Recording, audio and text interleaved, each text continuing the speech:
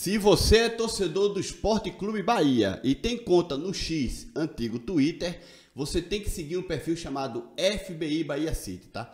Eu vou deixar o link do perfil aqui, ó, na descrição deste vídeo. Esta galera aí do FBI Bahia City trouxe aí uma sequência de comentários, de postagens, né, com fotos e tal, sobre um possível CT do Bahia, né? CT esse que é falado aí pela comunidade baiana, de que o Grupo City quer construir, né? E eles trazem aí várias informações bem interessantes, não só da possível construção desse CT, mas como também de comparações com outros CTs do Grupo City e tudo mais.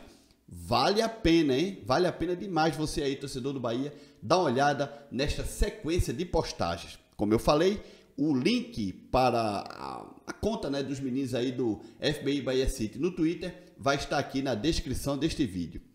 Dá só uma olhada. Vamos conversar sobre o Centro de Treinamento do Bahia. Em uma thread, a gente vai mostrar não só como Salvador pode abrigar perfeitamente a primeira City Futebol Academy do Brasil, mas também como o City Futebol Group monta a estrutura dos seus times ao redor do mundo. Segue o fio. Antes de qualquer coisa, um recado.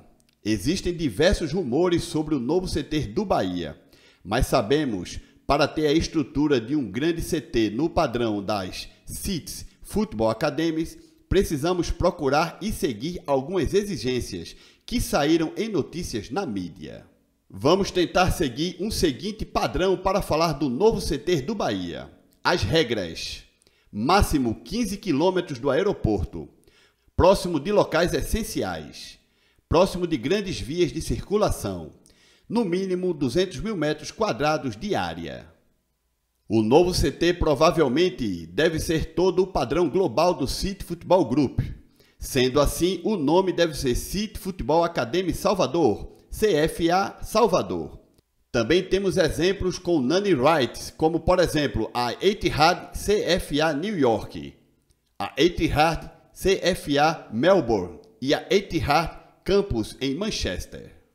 Atualmente, o Melbourne é o próximo time a ter seu novo CT inaugurado. Girona e Palermo também ganharão suas CFAs em breve. Em Montevideo, a CFA do City Talk está ganhando mais 2 campos de treino. Em Manchester, a CFA vai ganhar uma nova estrutura para o time feminino. Apontando agora para Salvador, vemos a possibilidade real do novo CT do Bahia ser o melhor do continente americano. Para isso, o City Futebol Group já está procurando terreno para a construção do City Futebol Academy Salvador, a nova casa do esquadrão. Avenida 29 de Março, com 30 mil metros quadrados, a Avenida 29 de Março, Orlando Gomes, conecta a BR-324 com a paralela e a orla de Salvador. Bem próximo do Alphaville, o terreno na Avenida 29 de Março pode entender facilmente diversas demandas do Bahia em seu dia a dia. Perto de condomínios residenciais, escolas, mercados, shopping e hospital, a logística pela 29 de Março é algo extremamente positivo. A 10 km do aeroporto, o novo CT poderia ficar localizado também próximo a 2 estações do metrô, rodoviária e terminal urbano de ônibus. E para melhorar, o CT poderia ter uma estação no futuro VLT de Salvador na porta, uma vez que o novo projeto do modal corta a Avenida 29 de Março, partindo de Paripe até a orla de Salvador, integrando ônibus intermunicipais, municipais e as 2 linhas do metrô. Avenida Orlando Gomes.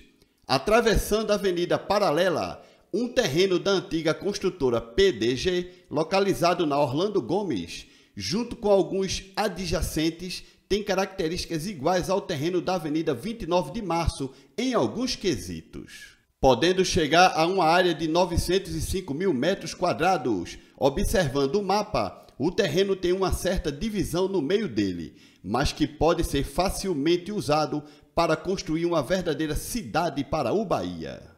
Não só pensando no futebol, mas a associação, sede administrativa, base, shoppings, museu, lojas, bares e uma área multiuso. Esse terreno pode ser aproveitado para a construção não apenas de um CT de futebol, mas para mudar a cara de uma cidade.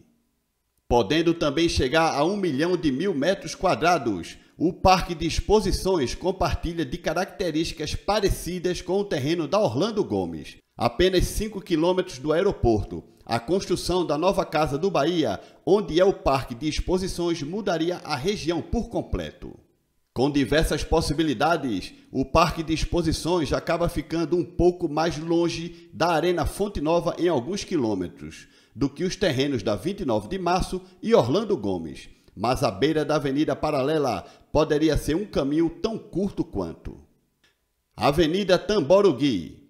Atrás do terreno da Avenida Orlando Gomes, temos o terreno no Tamborugui, de pouco mais de 500 mil metros quadrados, inexplorado, que já tem vias de acesso construídas e que pode ser uma boa escolha para o novo CT do Bahia, devido a uma maior privacidade. No meio de vários condomínios residenciais e casas, este terreno pode servir para o time também se conectar com a natureza.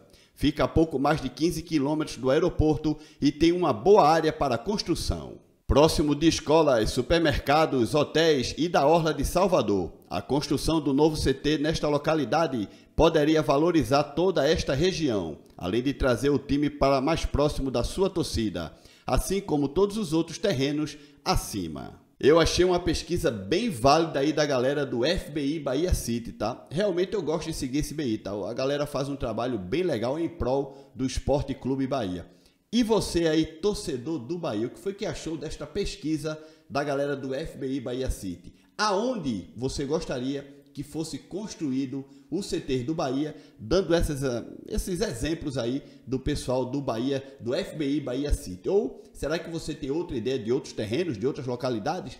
Deixa aqui teu comentário, tá?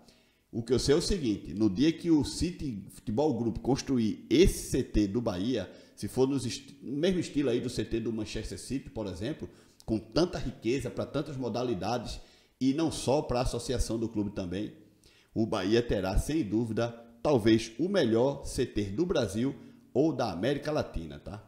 Não esquece de deixar like nesse vídeo, se inscreve no canal. Tchau, galera!